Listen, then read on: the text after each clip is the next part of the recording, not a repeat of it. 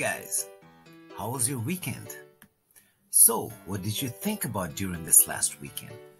I made this audio for you guys to really listen to it carefully. It is all about how you think and talk to yourself in your mind. Let me know in the comments what you think about it, and please subscribe and share it with like-minded people. It's all up to you what you make of it. Let's help each other realize our potential and make our dreams come true. Wishing you an awesome week. Enjoy and chill. The swimming instructor tells you that you can float on the water, which will support you if you remain quiet, still, and at peace. But if you get nervous, tense, fearful, you will sink. When you are seeking wealth, prosperity, success, or spiritual healing, or anything, feel that you're immersed in the holy omnipresence. Like you feel you're in the ocean or in a swimming pool. And realize the golden river of life, love, truth, and beauty are flowing through you now, transforming your whole being into the pattern of harmony, love, peace, and abundance. Feel yourself swimming in the great ocean of life. That sense of oneness will restore you, for he restoreth my soul. The following meditation will bring many wonderful things into your life. Listen to it. Say, these truths are sinking into my subconscious mind. I picture them going from my conscious to my subconscious like seeds I'm depositing in the soil. I know that I'm old-fashioned and create my own destiny. My faith is in the infinite being which created all things. And my faith in God is my fortune. This means an abiding faith in all things good. I live in the joyous expectancy of the best, and only the best comes to me. I know the harvest I will reap in the future, because all my thoughts are God's thoughts. And the power of God is with my thoughts of good. My thoughts are the seeds of goodness, truth, beauty, and abundance. I now place my thoughts of love, peace, joy, success, abundance, security, and goodwill in the garden of my mind. This is God's garden. The glory and beauty of God will be expressed in my life, and I will know my garden will yield an abundant harvest. From this moment forward, I express life, love, and truth. I am radiantly happy and prosperous in all my ways. And God multiplies my good exceedingly. To prosper means to succeed, to thrive, to turn out well. In other words, when you are prospering, you're expanding, growing spiritually, mentally, financially, socially, and intellectually. Never be envious or jealous of another person's wealth or promotion or their diamonds or jewels, for that would impoverish you. That would attract lack and limitation to you. Rejoice in their success, in their prosperity, and their wealth, and wish for them greater riches, because what you wish for the other, you're wishing for yourself, for you're the only thinker. What you think about the other, you're creating in your own mind and body and experience, and also your pocketbook.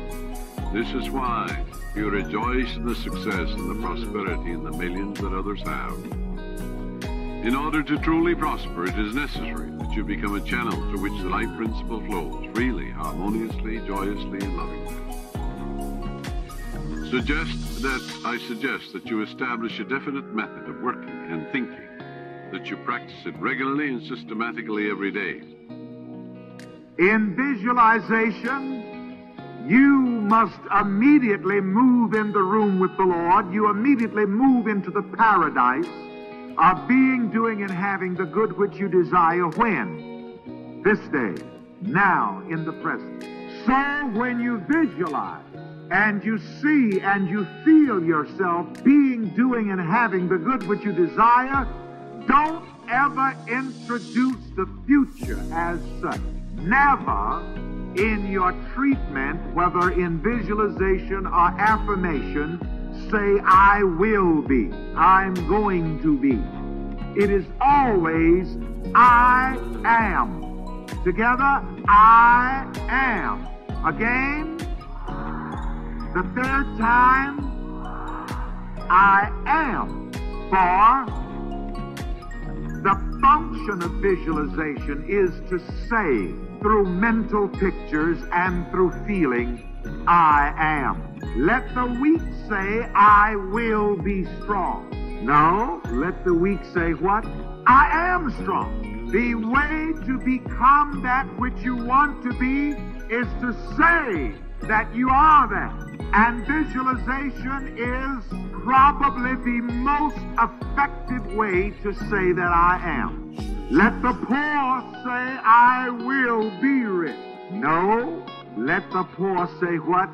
I am rich. And if you want something in your heart of hearts, you must say, I am the one who has this.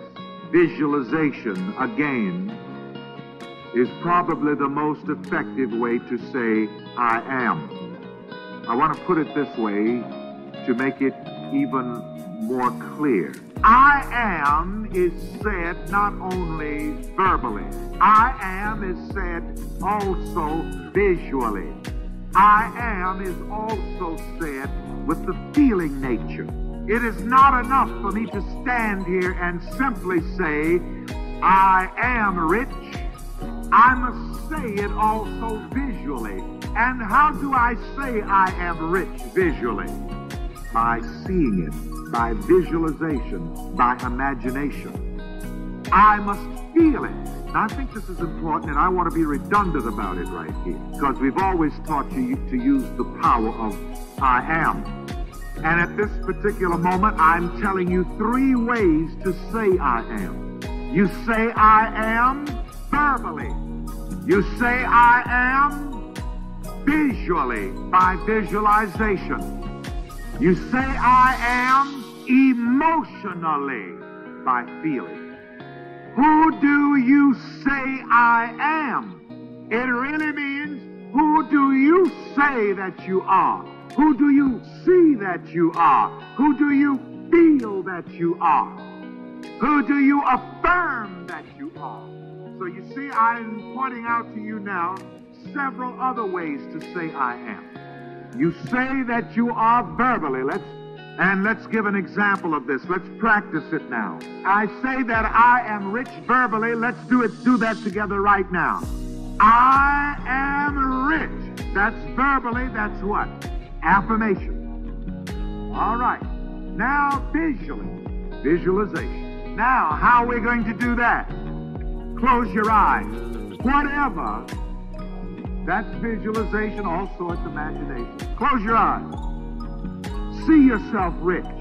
Whatever being rich means to you, see yourself as that. In visualizing it, you are saying visually, I am rich.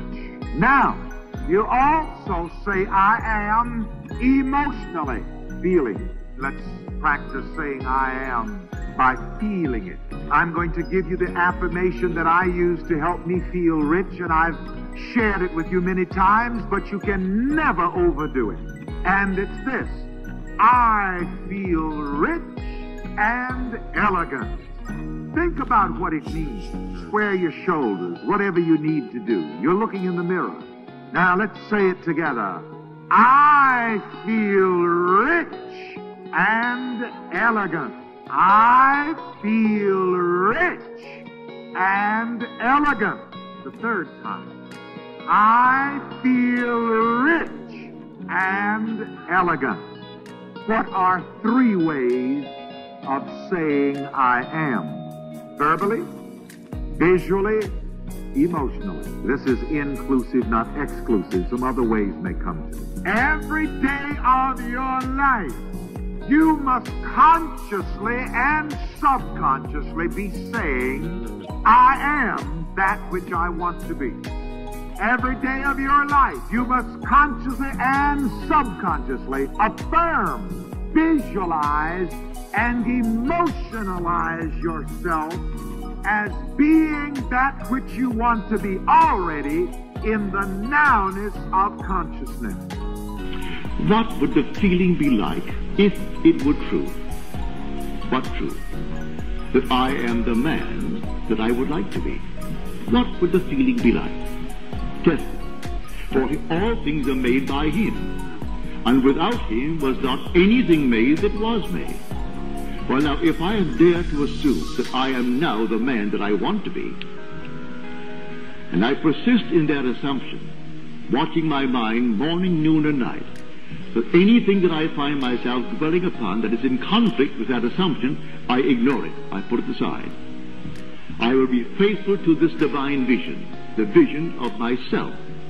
So anytime I catch myself daring to feel less than the thing that I'm feeling or trying to externalize in my world, I simply stop it and go back to that assumption that I am the man that I want to be. If I persist in it and it becomes a fact, then I've found him. I don't observe imagining as I do objects in space. I am the reality that is called imagining. So you don't see God, because God is spirit, but you see the results of his activity in you. He is active in you as you imagine. You're completely free to imagine good, bad, or indifferent.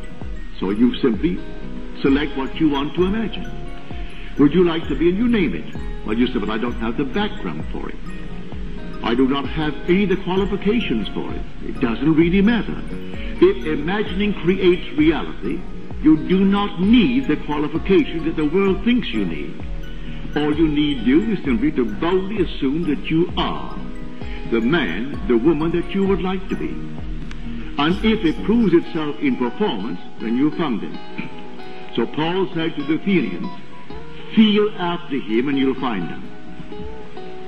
Well, I have seen it numberless times in my 34 years of teaching. I started back in February of 1938. And here I am, it is February of 1972, and I'm yet to see it fail, if we, the operant power, applies it. It doesn't apply itself. We are the operant power. For in man is God, and God is man's own wonderful human imagination. So if I dare to assume that I am the one that I would like to be, well, that's God who's doing it. So how will I turn then to God tonight? Say, a half dozen people asked of me tonight. It takes no time. They voiced their request. There's a statement made in the book of John, the epistle of John. If we know that he hears us in whatever we ask of him, we know that we have already obtained the request made of him. Well, when they're talking to me and they say, I would like so-and-so, instantly it comes within the frame of my golden rule. It's something I would like myself. If I were in their present state of consciousness, I would like that. It doesn't violate my rule. It doesn't injure someone. It doesn't take from anyone. Well, now, did I hear it? I heard it. Well, if I and my Father are one, well, then my Father heard it. I do not know the means that will be employed to bring it to pass, but I can't deny that I heard it. If I heard it and I and my Father are one, well, can I not now say to my inner being, thank you, Father? You heard it, because I heard it. Well, if we know that he hears all that we ask of him, then we know we have already obtained the request made of him. So as to say to me, I would like so-and-so. Well, then, I heard it. I do not know, as a man called Neville, how it's going to happen. I do not know. I'm not going to suggest what they do or what they should do. I only know that I heard it, and if I heard it, my Father heard it, because he and I are one. He is my own wonderful human imagination. So I could actually say within myself as though we were two. Thank you. You heard it, because I heard it. And then allow the depth of my own being to devise the means necessary to bring it to pass. And then I am not responsible from that moment on. I do not call them up and say, did it happen? I do not get in touch with them and write them and say, tell me, how are things coming? It's not my concern. I did what was asked of me. And all that was asked of me was to use my imagination lovingly on their behalf. Well, I did it. In the twinkle of an eye. You don't have to go into some sweat to do it. I don't have to go to some church and do it, go to some synagogue and do it, or some so-called holy place. Wherever I stand should be holy, because the Father is within me. And where can you go to a more holy place than where God is?